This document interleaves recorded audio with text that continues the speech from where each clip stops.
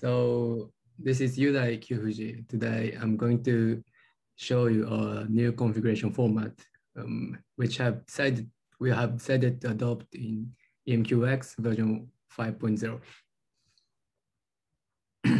So this is my pointer cursor. Yep. Okay. So this is what a configuration file looks like for now in version 4. The syntax is similar to sysctl, and it is very simple.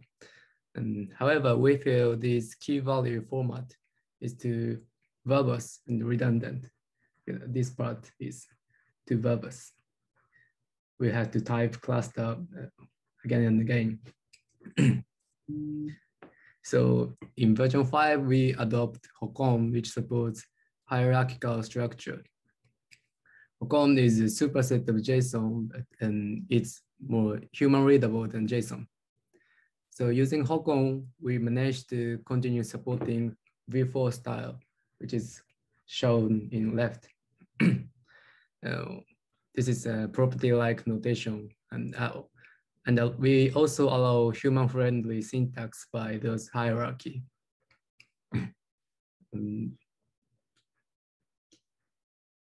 These two files are passed into same object in Erlang runtime.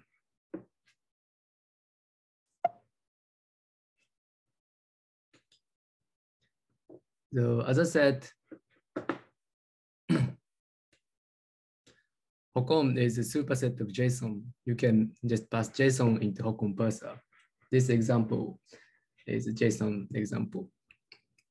And basically these three files are essentially same after passed by HOCON. You do not need quote strings unless it contains special characters like sharp or a question mark. You can either quote the string or just not the string.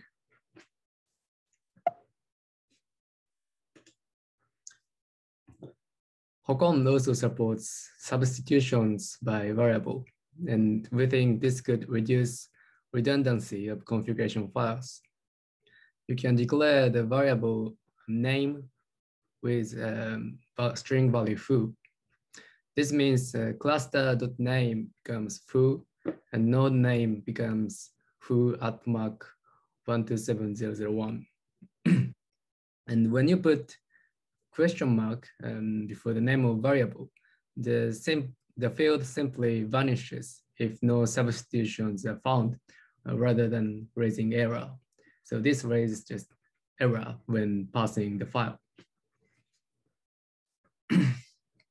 Finally, you can include other files by include syntax. So let's include on the left cluster.conf from node.conf. So you can see you can use variable from cluster. Okay, you can use cluster.name variable. So as if the cluster object is copied from here and pasted here. So we have created HOCON parser in Erlang, so other Erlang developers can benefit as well. So let me show a quick demo on how to use HOCON module.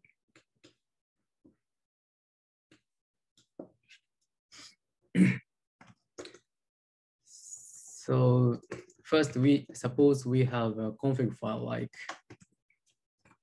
like this, node.conf. This is fetched from emqx.conf, and it. So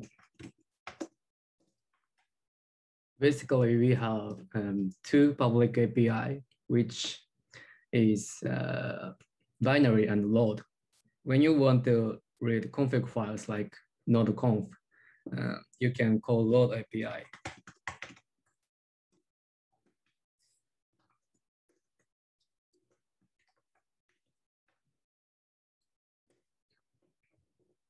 So here we go. We can get a map object representing the config file.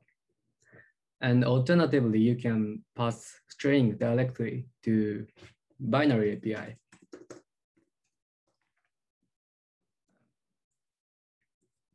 For instance, you can describe A equal 1, and you will get map representing A equal 1. And if you pass the nested object, you will get nested map. And you can pass some optional parameters. For example, if you want to have a result with prop list, which is one of well-used style in Erlang, you can say, just say, format is prop lists. So you will get prop list. And you have one more optional format, which is rich map. So here we have a line number for value 1, which is line number is 1. For example, if we add the B equal 2, the line for B is 2 because we the line breaks here. So, and the file name is of course undefined because it is a binary API. You can use the you can get rich map in load API to format this rich map. So this time you can get the file name in metadata and line number and the according line numbers. So I believe this metadata feature is useful when we want to further process the config. For example, validating the value. For instance, if a check if the value is the power of 2, and if not, print rich error info with file name and line number. So this is all from my demo. Thank you for listening.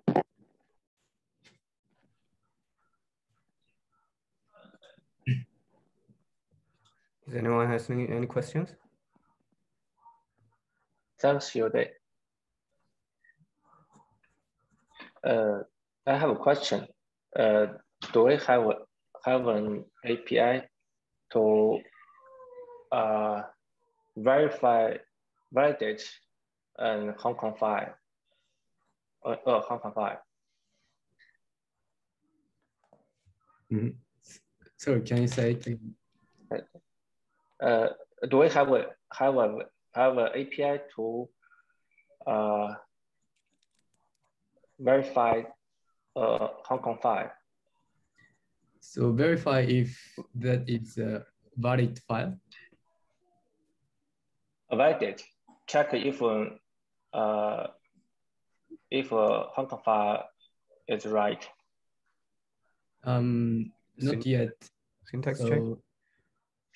You just pass the file to the API and it returns the error. It's a current implementation.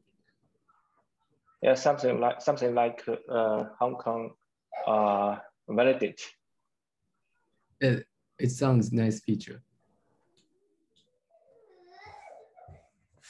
The current, I believe the current load or the binary API, they return or throw exceptions if it's invalid. If it's invalid, yeah, you get pass error. Okay, cool. Okay, I see. So there's no extra API, but the current APIs, they can return like informative error. Okay, it's enough. I see. Yeah. Yeah. Cool. This is a great feature with the rich map. And I should also mention that in our EIP, which is 0002, the new configuration syntax for EMQ X, the improvement proposal, we had a debate on whether or not to use HOCON.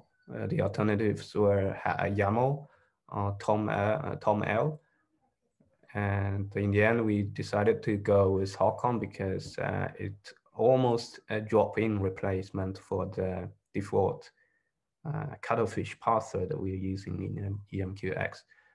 With HOCON, we'll maximize the backward compatibility with